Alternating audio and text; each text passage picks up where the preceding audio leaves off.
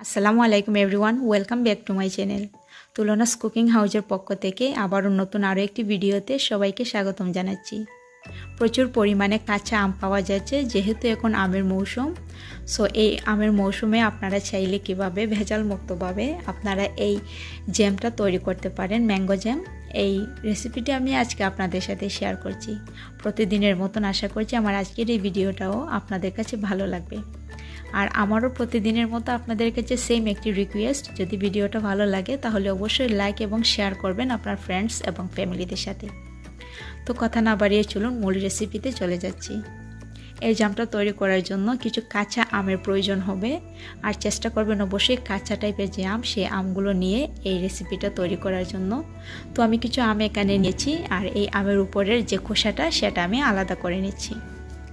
খুব ভালোভাবে আমের এই খোসাটা আলাদা করতে হবে, না হলে যদি সবুজ রঙের কোনো অংশ থাকে, যখন আমরা এই আমের টুকরোগুলো সিদ্ধ করব তখন কিন্তু আমটা কালচে হয়ে যাবে, এবং যে পানিটা আমরা এই জ্যাম তৈরি করার জন্য ব্যবহার করব সেটা কিন্তু কালচে হয়ে গেলে কালারটা সুন্দর আসবে না। তো সবগুলো আম থেকে খোসাটা আলাদা করে আমি এভাবে ছোটো ছোটো করে কেটে নিয়েছি, এতে করে খুব তাড়াতাড়ি সিদ্ধ হতে সাহায্য করবে। এখন আমি এই আমের টুকরোগুলো একটি হাঁড়িতে নিয়ে নেব, যে হাঁড়িতে আমি সিদ্ধ করব। আমি হাঁড়িতে সবগুলো আম নিয়ে নিচ্ছি, আর এখানে আমের পরিমাণ প্রায় 2 কাপের মতন আমি ব্যবহার করছি, এবং এই 2 কাপ আমের সাথে আমি দিয়ে দেব প্রায় 4 কাপ পরিমাণে পানি। আপনারা একটা জিনিস অবশ্যই মাইন্ডে রাখবেন, এই পারফেক্টভাবে যদি আপনারা এই জেলিটা তৈরি করতে চান সেক্ষেত্রে কিন্তু মেজারমেন্টটা ঠিক রাখতে হবে। তো আমি এখানে 2 কাপ পরিমাণে আম নিয়েছি, আর তার সাথে আমি 4 কাপ পানি দিয়ে দিয়েছি। এবার আমি এই আমগুলো সিদ্ধ করে নেব। তার জন্য আমি চুলায় আগুনটা ধরিয়ে দিয়েছি, এবং এই আমটা সিদ্ধ হওয়ার আগ পর্যন্ত অপেক্ষা করছি। যখনই আমটা সিদ্ধ হয়ে যাবে তখন দেখতে পাবেন এইরকম গাঢ় টাইপের হয়ে আসছে পানিটা, আর আমটা সিদ্ধ করার পরে কিন্তু জাল করে এই 4 কাপ পানিটাকে আমি 2 কাপ অথবা 1.5 কাপ করে নেব, অর্থাৎ খুব ঘন করে এই পানিটা জাল করে নিতে হবে। তো বেশ খানিকক্ষণ জাল করার পরে আমটা সিদ্ধ হয়ে গিয়েছে এবং পানিটাও অর্ধেক পরিমাণে হয়ে গিয়েছে। এবার আমি আমটা ছেঁকে নিচ্ছি। একটি স্ট্যান্ডার নিয়েছি, আর এর উপরে আমি সবগুলো আম ঢেলে দিচ্ছি, এবং এর থেকে পানিটা আমি আলাদা করে নেব। একটা স্প্যাচুলার দিয়ে আমি হালকা করে চেপে চেপে পানিটা নিংড়ে নিচ্ছি। আপনারা অবশ্যই সাবধানে এই কাজটি করবেন, কেননা আমটা অনেকটা সফট হয়ে গিয়েছে সিদ্ধ হয়ে।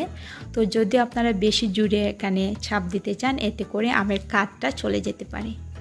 তো পানিটা আমার আলাদা করা হয়ে গিয়েছে। এবার আমি মেজারমেন্ট কাপে মেপে নিচ্ছি কতটুকু পরিমাণে পানি হয়েছে, কেননা যতটুকু পরিমাণে পানি হবে ঠিক ততটুকু পরিমাণে চিনি দিতে হবে। তাই অবশ্যই আপনারা চেষ্টা করবেন মেজারমেন্ট কাপ দিয়ে মেপে পানি এবং চিনির পরিমাণটা দিয়ে দেওয়ার জন্য। তো আমি 4 কাপ পরিমাণ জাল করে পানিটা 1.5 কাপ হয়ে গিয়েছে। এবার এর সাথে আমি 1.5 কাপ চিনি দিয়ে দেব, অর্থাৎ সম পরিমাণে পানির সাথে সম পরিমাণে চিনি দিতে হবে, এতে করে জেলিটা পারফেক্টভাবে তৈরি করা যায়। এই জেলিটা তৈরি করার ক্ষেত্রে কিন্তু মেজারমেন্টটা অবশ্যই আপনারা ঠিক রাখার চেষ্টা করবেন, না হলে কিন্তু জেলিটা অনেকটা পাতলা হয়ে যায়, এটা সুন্দরভাবে সেট হয় না যখন আমরা এটা বসাতে যাব। তাই মেজারমেন্টটা অবশ্যই আপনারা খেয়াল রাখবেন। চিনিটা দেওয়ার পরে আমি পানির সাথে মিশিয়ে নিয়েছি, আর এখন চুলায় আমি আবারও হাঁড়িটা বসিয়ে দিচ্ছি।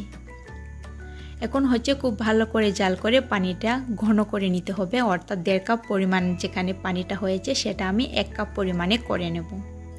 খুব ঘন করতে হবে। তো যখন এভাবে পানিটা ফুটে অনেকটা আরও ঘন হয়ে যাবে এবং পানির পরিমাণটা কমে যাবে, এই পর্যায়ে আমি একবার চেক করে নিচ্ছি যে আমার এই চিনি শিরাটা আটালো হয়েছে কিনা। এখনও ঠিক হয়নি, আর একটু জাল করতে হবে। তো আরও কিছুক্ষণ আমি জাল করে নিচ্ছি। এখন আমি এখানে দিয়ে দিচ্ছি 2 টেবিল চামচ পরিমাণে ভিনেগার। এখানে আমি দিয়ে দিচ্ছি এখন অল্প পরিমাণে কিছু গ্রিন ফুড কালার। আপনি চাইলে যে কোনো ধরনের কালার এটাতে ব্যবহার করতে পারেন, অথবা কালার না দিয়ে আপনারা শুধুমাত্র যে আমের কষ থেকে যে কালারটা বের হয় সেই কালারটা দিয়ে তৈরি করতে পারেন। এখন এই জিনিসটা আমি দেখেন আপনারা কিভাবে নিচ্ছি। একটি স্ট্যানার নিয়েছি আর এটা দিয়ে আমি ছেঁকে তারপরে হচ্ছে গরম থাকা অবস্থায় যে পাত্রতে আমি বসাবো এটার উপরে আমি পানিটা নিয়ে নিচ্ছি। তো আমি আরেকটি বাটি নিচ্ছি, কারণ আমার এখানে দুটি বাটিতে তৈরি করতে হচ্ছে। এই বাটির পরিমাণটা কিন্তু খুব বেশি বড় না, ছোটো ছোটো, তাই আমি দুটোতে সেট করে নেওয়ার জন্য এই পানিটা আমি ছেঁকে নিচ্ছি। এবার আমি এটা এভাবে রেখে দেবো প্রায় 4-5 ঘন্টার জন্য। 4-5 ঘন্টা পরে কিন্তু আমার এই জেলিটা সেট হয়ে যাবে। তো ফিরছি আমি 4-5 ঘন্টা পরে।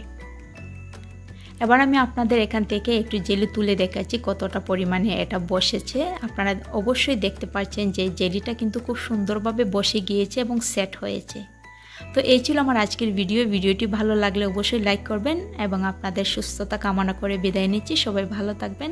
আল্লাহ হাফেজ।